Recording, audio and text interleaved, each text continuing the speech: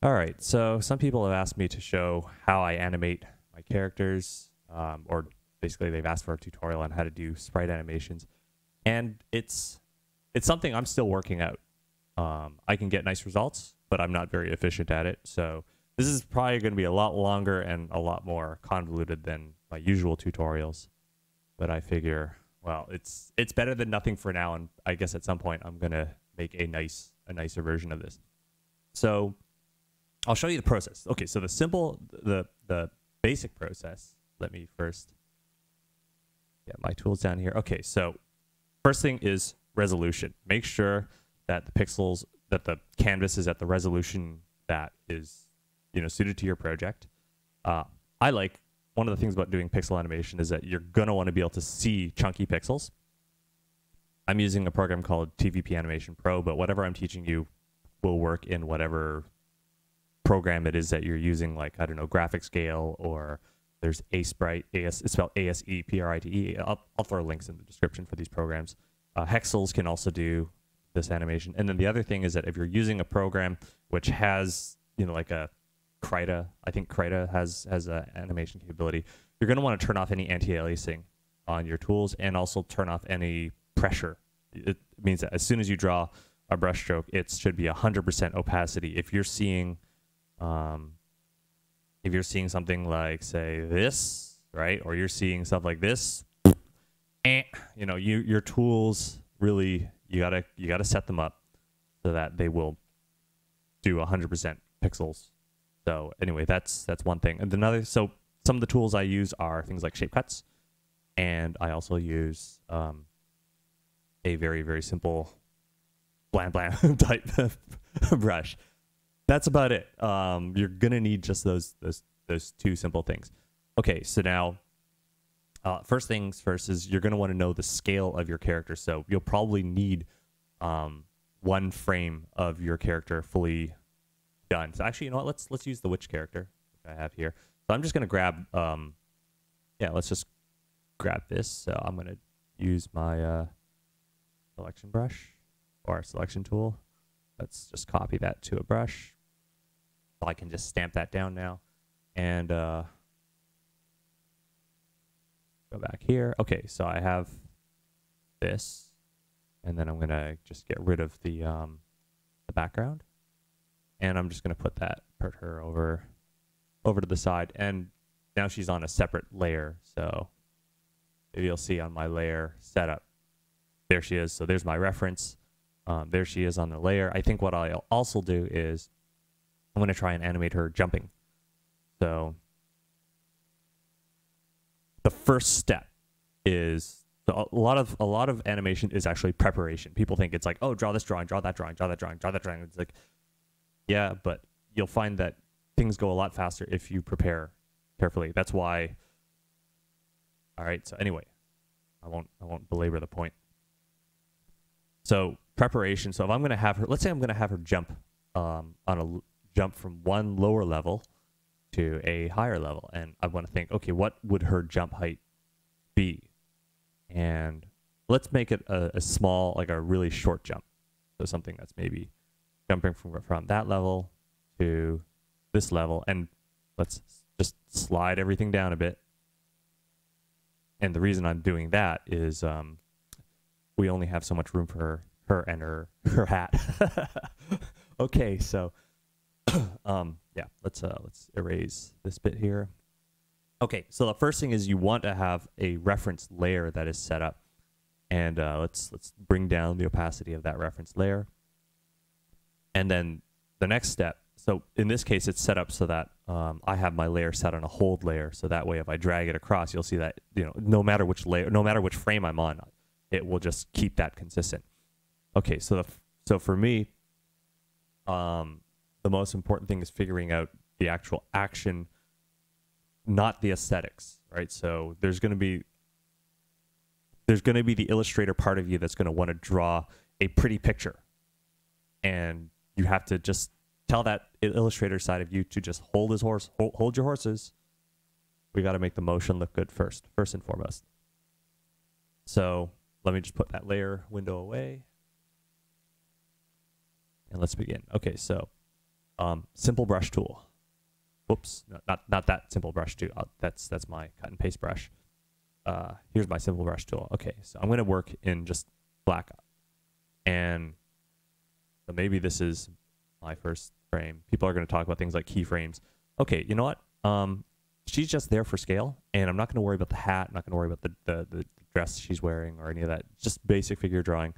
The first thing that actually comes to mind here would be, you know, let's lock down where one of her feet is going to be, and maybe I'm going to have her. Let's get her in a crouch position. So I'm going to get her in the full crouch. And I kind of want to have her where her hands are kind of kept close. So the thing is, she doesn't do like a whole lot of violent motions with her hands. So, and let's see. And she's a really thick character. So the thing is that her shoes, or rather her toe would be here, her heel would be here, her knee would be here. And this is all just, you know, viewed from the side view. And the thing is that when you look at your character, like your, the poses need to be poses that character can, you know, that look good for that character. So the thing is that, you know, she'd actually be kind of, she wouldn't stoop very much. So again, this is, like I say, it's very trial and error, and I just need to concentrate for a bit. So I do want to have her balance over her toes. And it's going to be kind of messy, right? Actually, I'm going to keep her arms here.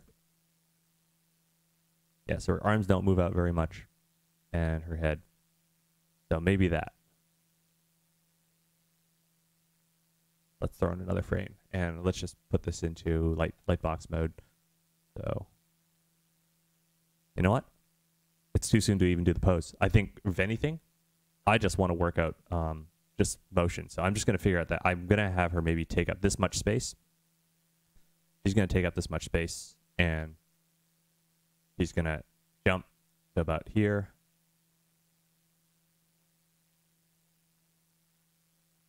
And then she's going to land. So boom.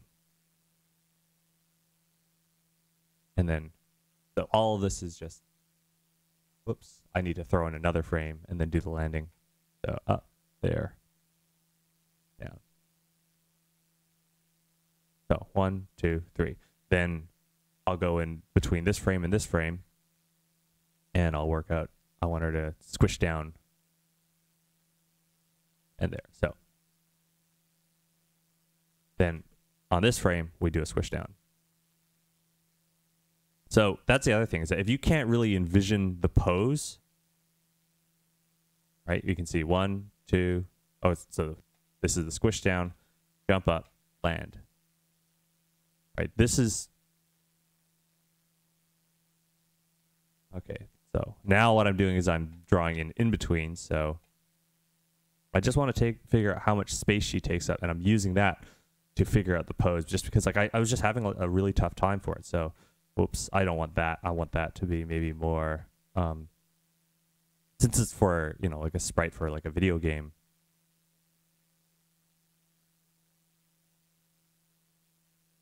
Right, so this is getting okay. So what I'm working towards is something which I can roto.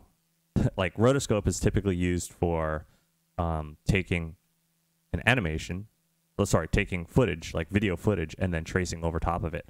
In this case, I'm generating my own video footage to, like, you would take smooth animation and then you would draw over top of it, you'd trace it. So what I'm doing is I'm creating the motion right now, and let's play it back.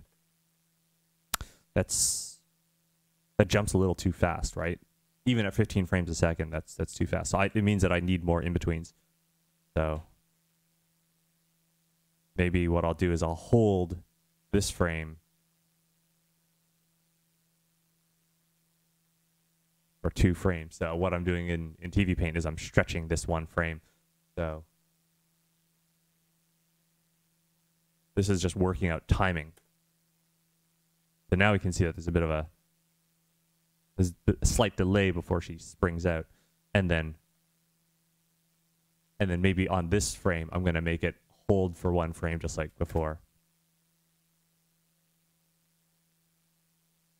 And maybe on the last frame, I'll hold that for an extra frame. Okay. Let's see. There. So this is just working at timing, right? So you can take a limited number of frames rather than just going in there and adding frame, adding frame, adding frame, adding frame. What I do is I work in a sort of straight ahead manner, but when I do straight ahead, I'm only animating a little blob that's hopping around. And so the nice thing about straight ahead is that it keeps you in the sense of motion, right? Whereas if you're drawing keyframe, keyframe, keyframe, keyframe, it kind of drags you out of that sense. And the other thing is that if you do keyframe, keyframe, keyframe, you tend to want to illustrate. So what I do is I do straight ahead, but with a really, really simple blob placeholder like this. And all I care about in this case is just motion. Motion and volume, right? Just figuring out how much space she's going to take up. And then once I have those few critical keyframes, the critical keyframes are the necessary keyframes to make it so that her motion path looks the way I want it to, right? Then I work on timing. So an example of a critical keyframe is, let's throw in another layer.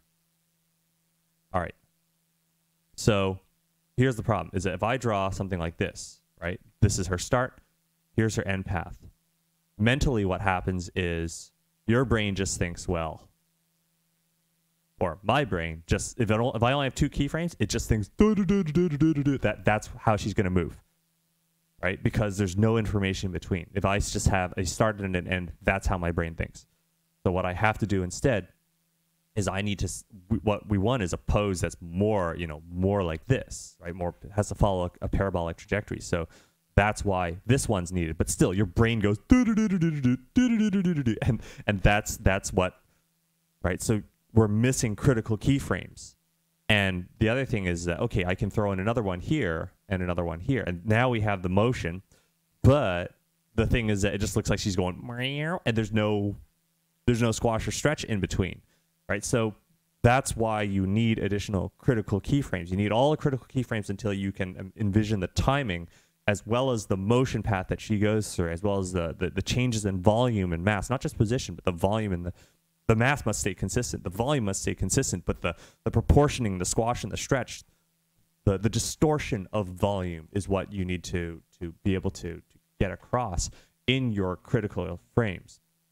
So some of these, I guess you can call these in-betweens, like maybe you can call them in-betweens, but like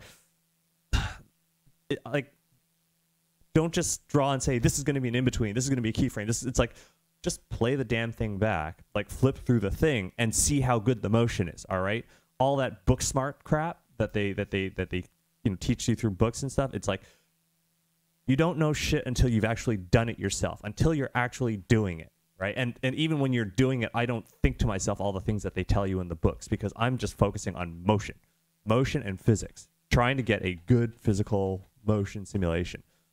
So this is the first part. This is I guess I would call this the breakdown. And you know what? This is probably a good place to stop the video and we'll start another one. We'll go to the next step. But the first step is getting the breakdown.